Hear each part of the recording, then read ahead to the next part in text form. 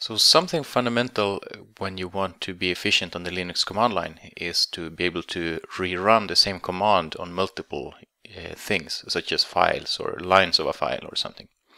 So in this video we'll go through two ways you can do that. So the first is by using the Xargs command.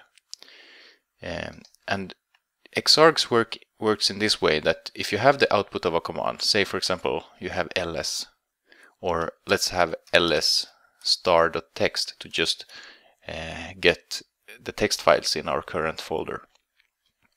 So then we can pipe that to Xargs.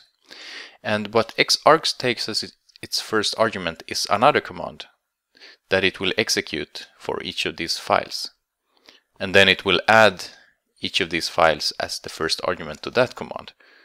So basically cut will be executed 4 times with each of these file names as its first argument. So let's try that. Okay, so we get the content of all these text files in one long go here. Maybe not that readable, so we might want to separate the output from each file from each other with maybe some marker or something. And that is not that easy to do with Xargs. So that leads us to number 2 here, using for loops. With for loops you have quite a bit more flexibility on what you want to do for each file. So let's clear the terminal here with Ctrl L. And let's do a for loop and try to do the same thing that we did just before. So the syntax for loops is for, and then we add a variable name that we will use for each item that we're looping over. So we're looping over files actually.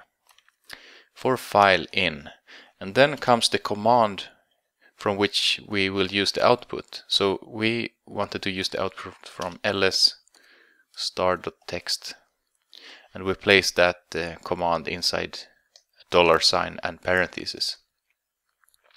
And then we need to close this for statement with semicolon, and then add a do statement to tell that now we're telling what to do with each item.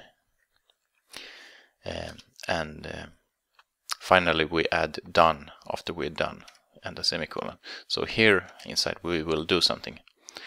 And let's do just cat and $file. So we're referring to the variable name here, and add a semicolon. So 3 semicolons. So for each file name that we get from the ls star.txt command, we do cut of that file name. So let's try that. Right, we get the same as before. So let's clear the terminal and edit our previous command a little bit. So let's, for example, add a short line of dashes just before each of those files. Like this. Okay, we have a little line here now between each file. Let's clear the terminal, and maybe we can even put in the file name there as well. File, and add a few dashes. So now we have the file name here as well. And maybe we could also add a little space just above and below this separator. So let's add an empty echo statement before and an empty echo statement after.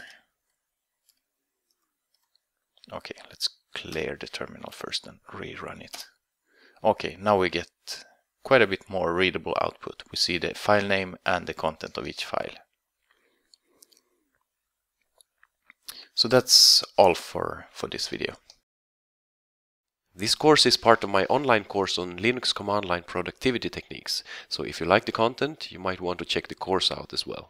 So you can find a link to the course right here on the video, or just type udemy.com/command-line-productivity. So udemy.com/command-line-productivity. Thank you.